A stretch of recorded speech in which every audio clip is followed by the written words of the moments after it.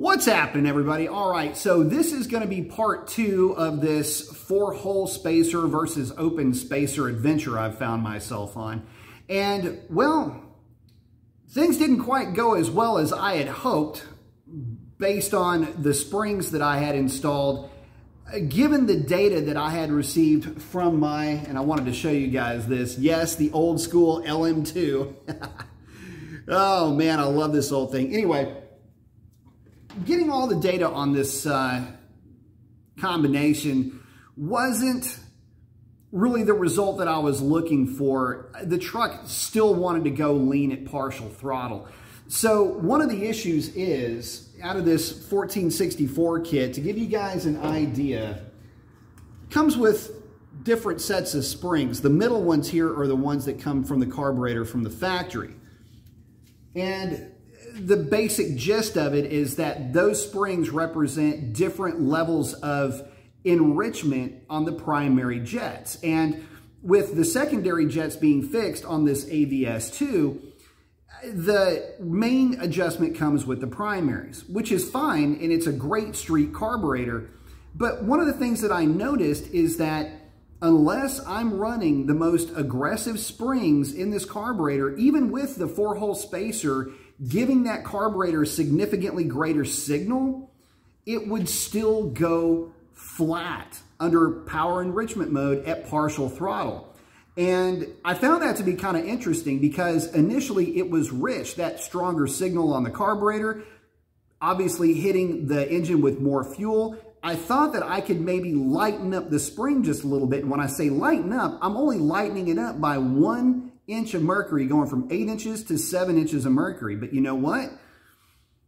This combination did not like that at all. As a matter of fact, there was a very noticeable flat spot in the acceleration when you started to tip into the throttle. And on the wideband, it would go from reading just after tip in, just as you start to just crest into that power enrichment mode, it would go from 13.0 to 15.8 to 16.0 basically that quickly.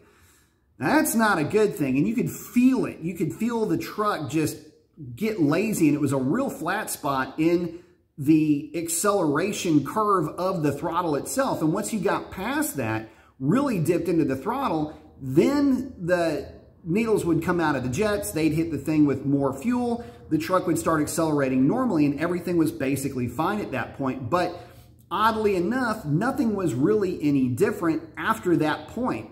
Air-fuel ratios were all basically the same. So this combination, I am still now again running the more aggressive springs in this carburetor, and it's working out just fine. Now, I want to kind of give you guys this too. One of the reasons why I wanted to do this was that I had seen the videos. I've seen the Engine Masters video, I've seen Richard Holder's videos, and there's a couple of things that I noticed that those videos didn't answer for me, a couple of questions that they didn't answer for me. And one of those was, well, those are all Holley derivative carburetors that are on a dyno, as opposed to being on a car, literally driving around on the street, which brings up the second point.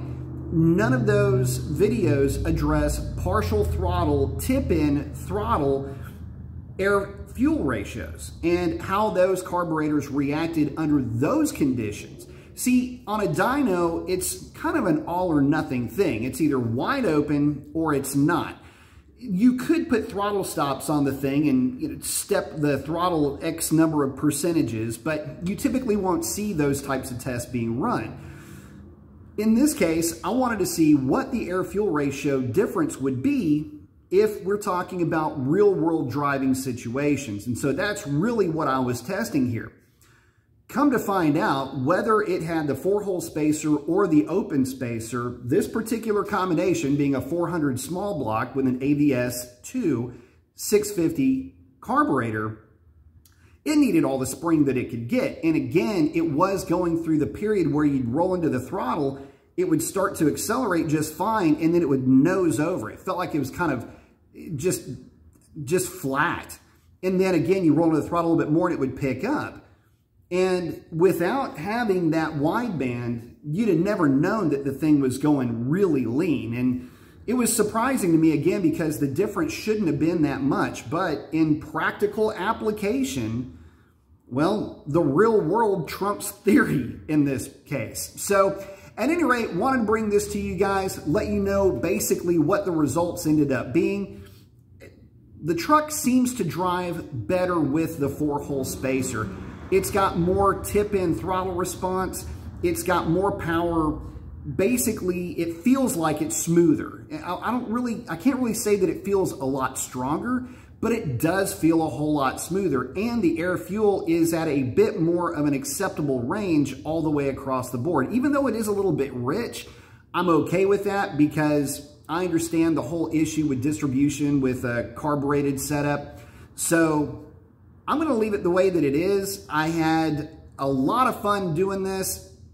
This truck is a riot to drive. She is in full-on tire fryer mode right now. So with that, I'm going to go ahead and wrap it up. I hope that helps you out. We'll catch you on the next one.